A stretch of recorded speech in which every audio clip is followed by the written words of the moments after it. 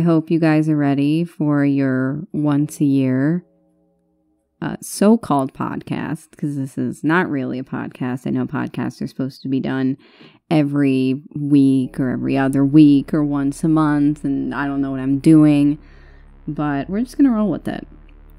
We are rolling with it. So, today, I felt inspired to make a podcast episode, first of all, because I had nothing better to do. But second of all, because I wanted to discuss something that I noticed I was starting to develop an interest in.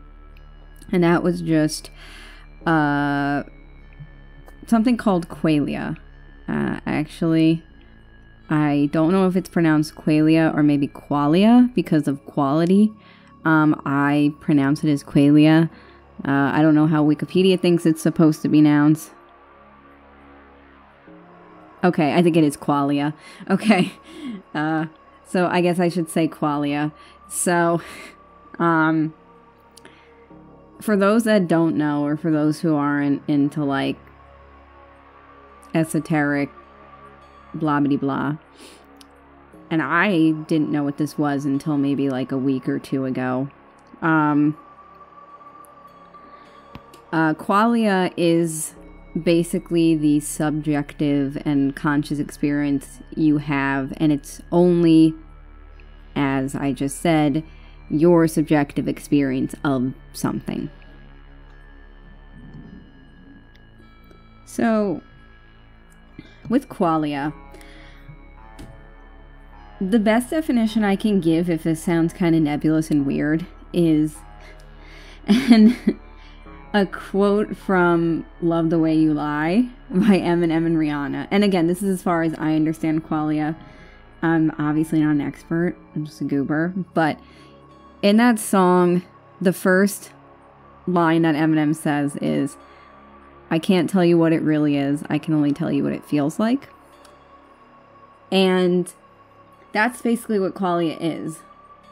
It's just your subjective experience of something. So how red is that color red? What does it taste like? Something like that. And nobody else can feel it but you. I guess probably the best example I can give of a physical sensation in my mind is maybe pain. Because nobody else can feel your own physical pain. So that's as good of a definition and as good of an example I can give to you. But the other piece of information I wanted to talk about today, the other concept, is the hypothalamic pituitary adrenal axis, also known as the HPA axis, which is much simpler to say, so I will probably refer to it as that for the duration of this episode. And the HPA axis are influences and feedback loops in the brain that cause what we would consider to be a heightened state of awareness in the body. So this is the fight or flight response, the stress response. This is when your heart starts beating, you start sweating, and you feel like you're going to do your pants, essentially. So generally, this is a negative feedback loop, and if you don't know what a negative feedback loop is, in contrast to a positive feedback loop, a negative feedback loop means that eventually the stimulus has to kind of stop. So, for example, if, the hypothalamus is releasing corticotropin releasing hormone, or CRH, the pituitary then releases ACTH, and then we get cortisol from the adrenal cortex. Eventually, when the stimuli is not present anymore, let's say you see like a spider and you're like, oh my god, I am gonna have diarrhea, that's gonna start that HPA axis. Even though, again, the spider is not dangerous to you and your person, it still scares you. In that case, after the spider leaves, the feedback is supposed to stop. The negative feedback stops, and no more hormones are released. However, positive feedback means that essentially it doesn't stop. So I guess the kind of classic positive feedback loop that comes to my mind is just giving birth. Think about it this way. Unless the baby stops being alive, you're not going to stop having contractions once you start having contractions. Like the oxytocin's still going to be released. The baby is going to, you're going to continue having contractions until the baby is born. And then afterwards, that's it. But with this, generally with this stress response, you're not supposed to constantly be in a state of elevation, physical or mental elevation. Now, I don't want anybody here who is listening to this to get confused with a pseudoscientific concept, which is called adrenal fatigue. I think that's what it's called. It could also go by words like adrenal burnout, adrenal exhaustion, something like that. Because unless you have some kind of, I don't even know, like if you have Addison's disease, basically that's just saying you have Addison's disease. And if that's the case, that's something completely different. But not everybody who is experiencing emotional burnout or physical disability in that way where they might feel very fatigued, or say, for example, somebody who has fibromyalgia, they're not experiencing the fatigue of adrenal fatigue, the phenomenon of adrenal fatigue. Adrenal fatigue is a pseudoscientific concept where basically a lot of times it will boil down to your root chakra's energy being depleted to the point where you no longer have like instinctual drive or energy or motivation to do anything, thus experiencing burnout. Now, I'm not here to dog on the spiritual community. I really am not. I like to learn about chakras. I have learned about them. I think they are very interesting. But I don't want to mix those two. And then this is also not to dog on anybody who also practices Ayurveda. This is just saying these are not the same things. And frankly, I think adrenal fatigue is misattributed. So that's not what I'm talking about today. But anyway, how does Qualia and the HPA axis relate? I think another characteristically subjective experience that a lot of people are going through right now, maybe more so than ever, if, you know, people writing about the United States of Xanax can give us any indication, as anxiety. And anxiety, for anybody who's ever experienced, I mean, let's not beat around the bush. Everybody has experienced anxiety at some point. But people who live with, for example, GAD or panic disorder, or people who have OCD, you know, even people who have OCPD, anything that is like your anxiety is a part of you. You experience it every day. It's life-altering, let's say. For people who experience chronic anxiety, they can't convey to you how that feels. Unless you've experienced anxiety attacks, or if you've experienced significantly disruptive anxiety-producing events, you really can't describe that to someone else. So that is qualia in some certain term. Think about it this way. How do you describe your conscious subjective experience with anxiety? We can describe the physical manifestations, sweating, shaking, breathing very quickly, very hard, but nobody can ever kind of slot you into their body when that's happening and say, feel my anxiety. It just doesn't happen. Same thing with pain. If you have a toothache, you can describe what a toothache feels like, but until the person has it themselves, you're just describing your in the moment, unique conscious experience with it. So that's why with Qualia, we need to use it, and I think it can be used to understand and relate to people who have anxiety, who have this kind of overactive HPA axis. I should probably describe what each of these do. So the hypothalamus, which is the H part of the HPA axis, controls a lot of things. So the hypothalamus, digestion, thirst, hunger, even like mood, sexual activity, anything like that. The pituitary gland secretes a lot of hormones from the hypothalamus. That's why when you the hypothalamus releases CRH, which is corticotropin releasing hormone, the anterior pituitary will release just X hormone. So for example, it will release adrenocorticotropic hormone, which is ACTH, not to be confused with ADH. That's something else.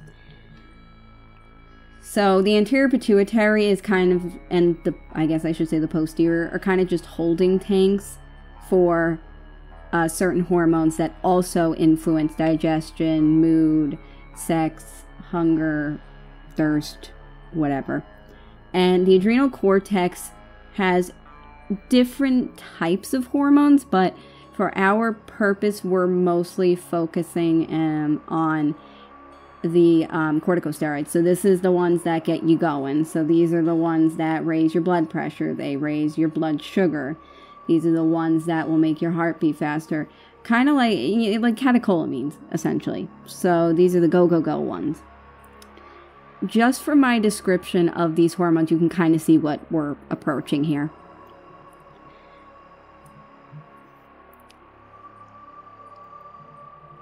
So think about it this way. If you are constantly being overstimulated by this axis for whatever reason, let's say that you have a precarious living situation, or let's say you don't meet your money you don't meet your rent at the end of the month because you don't have money. Let's say it's because you are in an abusive relationship. Let's say you've recently lost something. You've recently lost a child. Anything like this, even something like going through a natural disaster. If this system is not turned off, let's say a negative feedback loop continues and continues and continues without end. This is essentially why physiologically people can't turn off their anxiety, because you can't stop hormones from being released. You can't stop your body from going into fight or flight mode, no matter how hard you try. You can modulate this, for example, with certain hormones.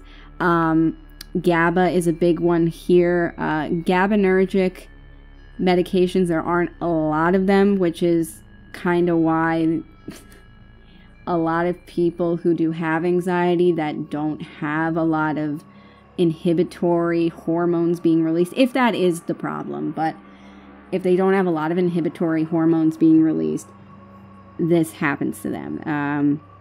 They're consistently elevated, can't relax, very nervous, can't sleep.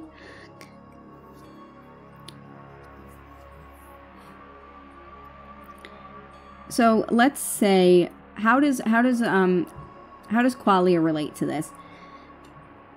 I think about it as this.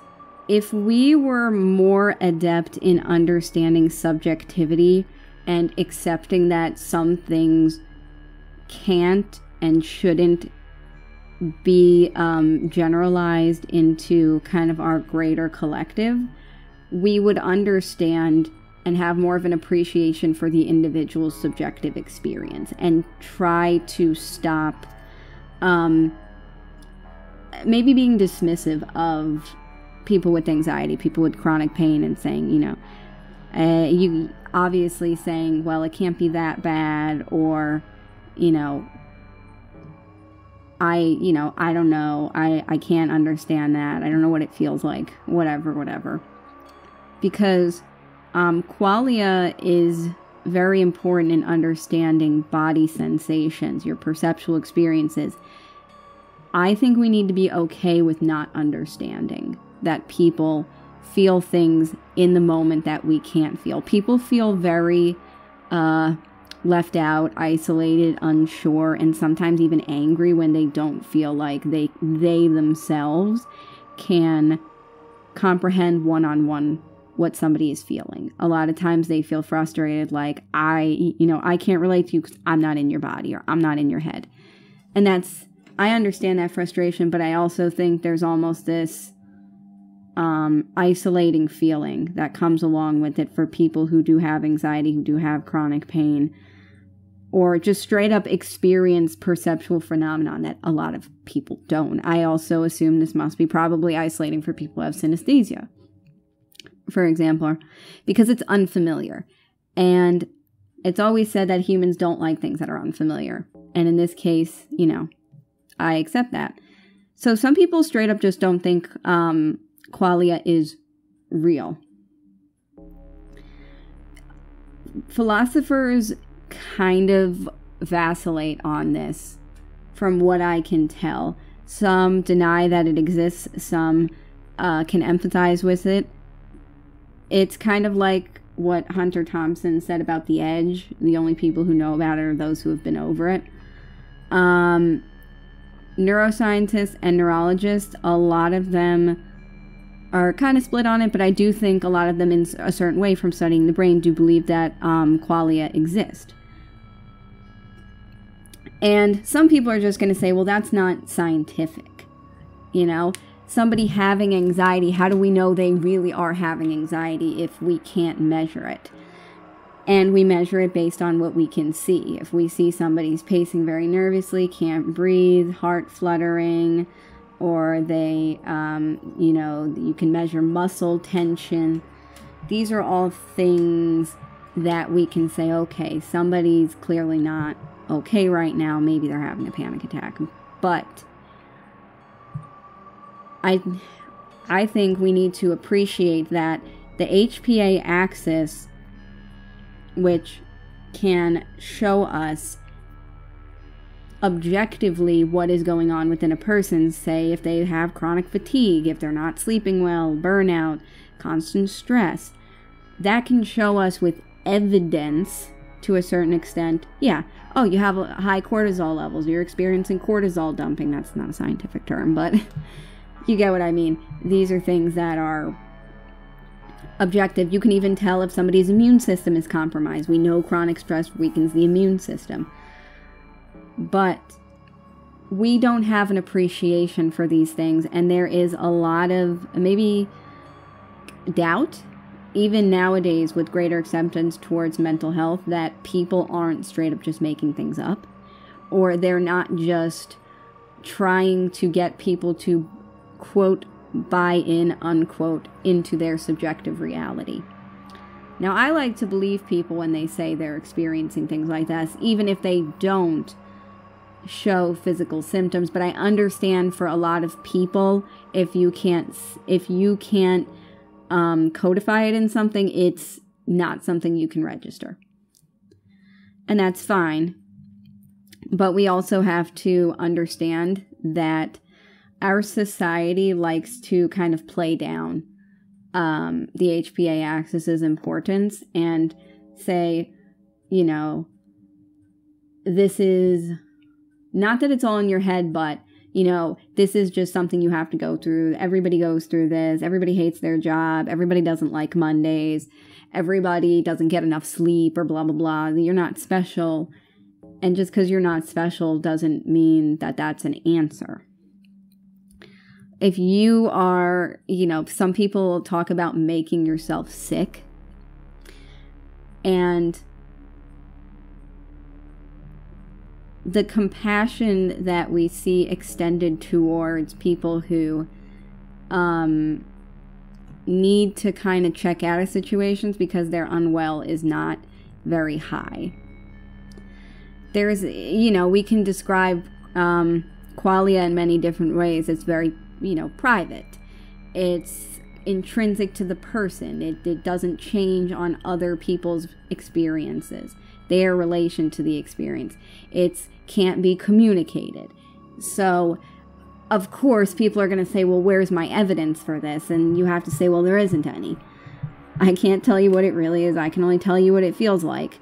You can make an analogy like water is wet, but that's Qualia, or Qualia. See, now I'm lapsing.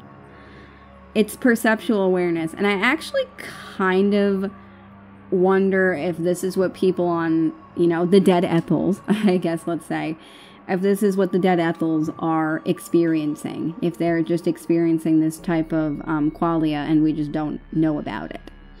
If people who are on the phetamines and the nootropics, the word is weird, they are experiencing something very personal that you can't convey to other people. And it's weird when you start talking about your DMT entities, you're like, my gate guardian has 15 hands, is purple, and lives on a cloud. People are going to be like, that's weird. But maybe that's the only way you can express that to people, and there isn't any other way. It's very raw, it's very raw.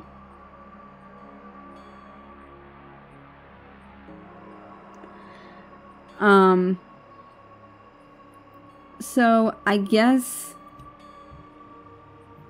how I want to see qualia be used is in a more research-based way, because I know people like research.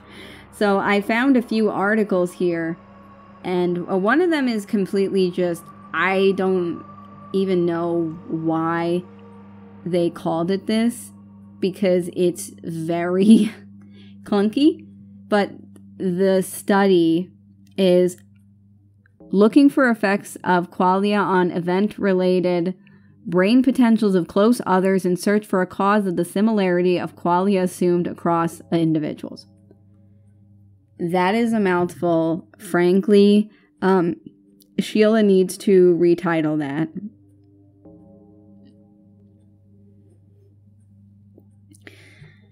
Irregardless of it, I think that this is a worthy subject matter to explore. And I would especially like to see it used more in experiences of pain, of anxiety. But of course, people are going to say, why am I funding something that we can't get objective answers from? If you can only tell somebody what it feels like, how and why and what's the point? Some people might think that. That's why qualia is philosophical in nature. Nobody can really prove it. Nobody can prove that you feel anything. You can't prove you feel anything. If it's intangible, well, what are you going to do? Pull it out of your skin and give it form? Of course, you're not God. But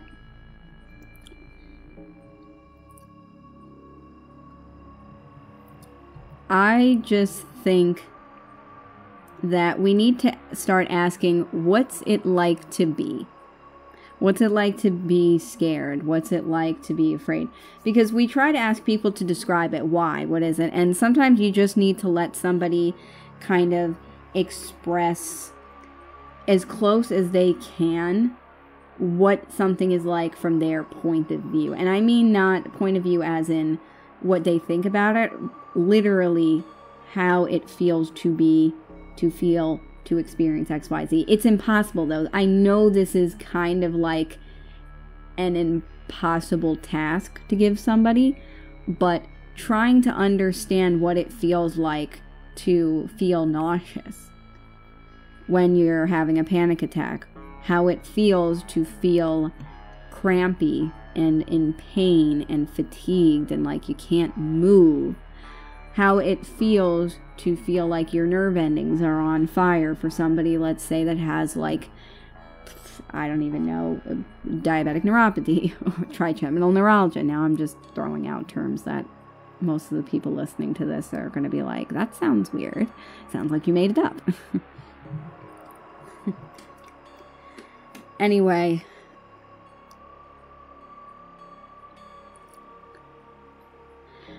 And most of the people you're going to have to talk to for this are going to be people who are tired. They're tired of trying to tell people what it feels like, what it looks like, how it occurs, why they feel that way. They're tired. They're tired of it. I mean, you know, trying to ask somebody who has rheumatoid arthritis what it feels like when their joints are set on fire, you know, they would probably be like, why would I even tell you? You don't have rheumatoid arthritis. But we need to be open to people giving to us their qualia and their HPA axis experiences. I found another article entitled Assessment of Qualia and Effect in Urban and Natural Soundscapes. So I guess this one is trying to ascertain what sounds make an environment and what, you know, the perception of your environment, how it affects a person's affect, you know, and their affect. Does hectic urban soundscape, how does that affect somebody and their subjective experience of that on the inside versus a natural soundscape? You know, and I guess this also will vary on geography and how a person, if we're doing sociologically, how have they been conditioned to understand what is rural and what is urban? You know, some people think New York City is urban. Some people think, I don't even know, what's like a tiny, I was going to say what's a tinier city than New York City, but like most cities are tinier than that. Some people think the city with 30,000 people is a big city that's 15 minutes away from them. That's the big city. That's urban. Some people think nature is exclusively just the wilderness. Some people think nature is my backyard. So it all depends. And then I found something Deepak Chopra wrote about, which, I mean, you know, obviously I'm not using Deepak Chopra as like the be-all end-all of intellectual,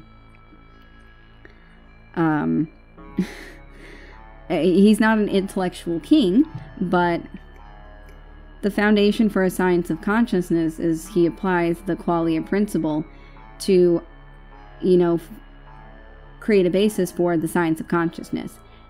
And you may be asking yourself, can we even do that? Is that a thing that we can do? Yeah, that's basically what neuroscientists try to do in some certain terms is, or some psychologists try to establish a science of consciousness, even though, again, consciousness is completely subjective.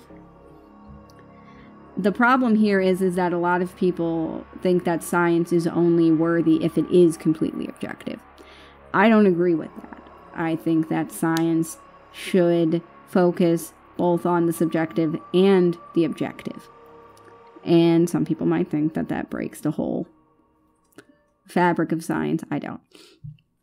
Because would it not be valuable to take into consideration the qualia of something like anxiety, something like bipolar, something like IBS, something like BPD, post-traumatic stress disorder, because these offer us value insights that can't be found in just saying, well, you have a lot of, or let's say you have a deficiency of serotonin, which nobody would know that, but they just assume it. They assume that these characteristics are because you don't have enough serotonin or you don't have enough dopamine. We assume that these things are true, even though God knows nobody can measure how much serotonin you have in your body at one point. I don't think they can. I don't know it. I don't know of anything that does test for that.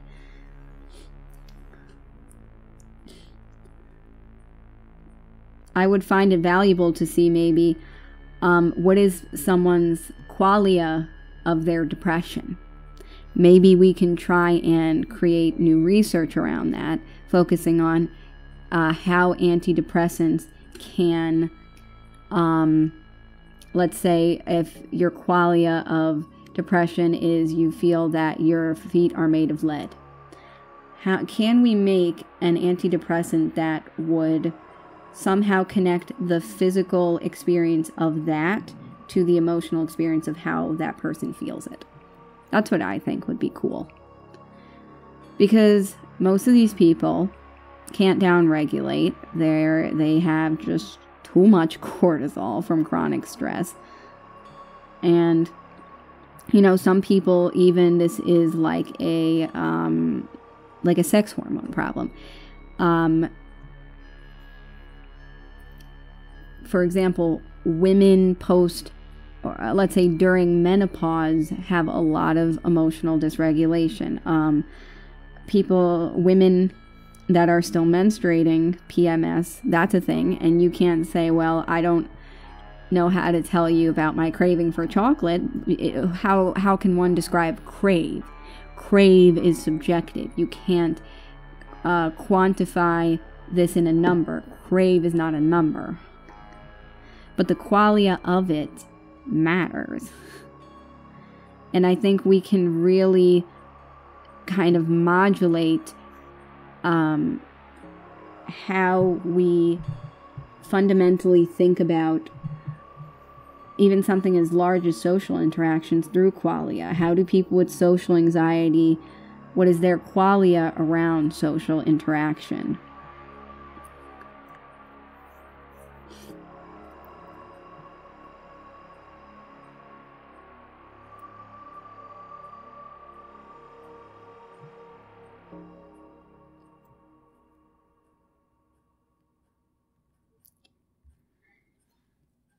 I guess I'll close this out by saying that this isn't the only system in the body that regulates stress, that regulates fight, flight, freeze, fawn. I think there's like 4. There's 4 Fs. This isn't the only thing that makes you feel heightened. But this is a problem for a lot of people, and they don't know why. They say, am I just too type A? Am I broken? Is my brain not wired correctly? Is this something only I experience? Or that if not just me, if only me and my weirdos experience? No, sometimes it's, like I said, just a part of it's just your sex hormones, which for some people that is very dysphoria inducing. I assume for a trans person who is trying to transition, let's say, from male to female, and they have to now take estrogen. Estrogen gives you a qualia of feelings you thus far have not maybe been able to experience with such depth. What is the qualia of a lot of estrogen in your body? Feelings of perhaps very great, deep, and tender melancholy, you know, as the female hysteria community on Tumblr would say. People who have thyroid issues, you know, that can mimic these types of experiences. People who have hyperthyroidism, they constantly feel like they're on a live wire, like they're on a bender. They feel like they had too many amphetamines in the morning with their coffee. And people with hypothyroidism, their qualia is feeling just blah, like sluggish, tired, burnt out, you know, on the other edge. And that is a major component. A lot of these feelings of qualia are major components towards diagnosing something. If somebody says, yeah, I just feel to quote Talking Heads, tense and nervous and I can't relax, that could be an indication of anxiety, hypothyroidism. I'm sorry, hyperthyroidism. So, are antidepressants effective? Do they increase somebody's qualia? Well, no, that's not what they're for. But, you know, maybe sometimes people are describing things that physicians mistakenly believe are the qualia associated with depression, but really they have no words for what they're feeling, and they're just pulling from something that is closely related to that. You know? And I don't want to dismiss the rare cases in which, let's say, you have high cortisol levels and you're not just super stressed out. Yeah, maybe you have like a pheochromocytoma, if we're going to pull from a House MD episode. But sometimes you just have MDD and you're tired. If it's not Cushing's, sometimes you're just too freaking wired. I don't know what else to say. But we need to use the word, what is it like to be? It's a problem. It's a general problem. The subjective and objective have always been a problem. And unfortunately, I think until we make advances where you can literally put your consciousness in somebody else's body, it's literally impossible. Unless you can mind meld, it's the the problem of consciousness, I guess. So yeah, it's difficult for sure. And finally, I just want to say, like, sometimes this is based on qualia, like I was saying with urban and natural environments. This is sometimes just based on what you've experienced. So you may not have the capabilities yet to even describe what you're feeling. I've thus far kind of approached this with an understanding that people have enough even cognitive reasoning to explain what they're feeling. But let's say you're a kid, you don't have the words to describe how, let's say, giving birth makes you feel. The fact that someone who is pregnant when they give birth, that's a feeling that maybe thus, before that point, they didn't have the words, the feeling to the capabilities to describe it. Now they do. Some things can only be accurately known up to when you get to a certain point in life. I think another thing, if we're going to go back to, let's say, losing your first tooth. You don't know what the qualia to describe losing a first tooth until you lose your first tooth.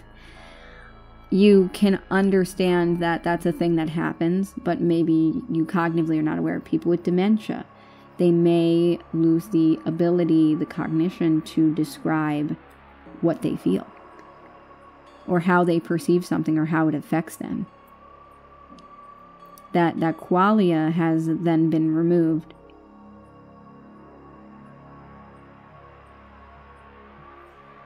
And there are so many philosophers, I'm sure, who have explored this, that I frankly probably, they're a lot smarter than me, so I don't even think I could comprehend what they're saying. I'm just a goober on the internet. But point being, if neuroscience can't capture the vividness of your mental and physical experience, that doesn't mean that you're not having a mental, visual, phenomenological experience. You still are. It just means we haven't caught up to you, to me, to everybody. And there is no such thing as qualia free. Everybody has qualia. I'm sure God himself has qualia. The blueness of the sky is different for other people. For example, if I describe it as being periwinkle, unless we hold up a swatch to the sky, that's my blueness of the sky. That's me, The sound of an instrument is how I think a violin sounds. What it evokes in me is different. I think music is the place that you will find this, because music touches so many people differently. That's another area I'd like research to tap into, because I don't think qualia is fake. I don't think it's unstudyable. I don't think it is stupid.